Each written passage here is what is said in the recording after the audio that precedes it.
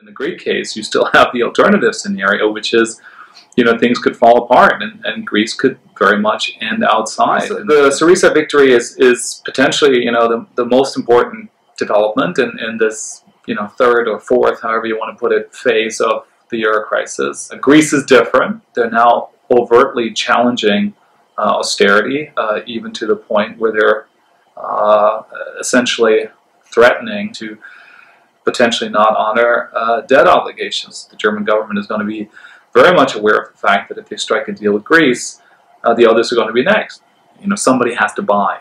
And so we're talking about reestablishing, reigniting growth at the periphery. It's not going to come from domestic demand. Europe has to tackle education.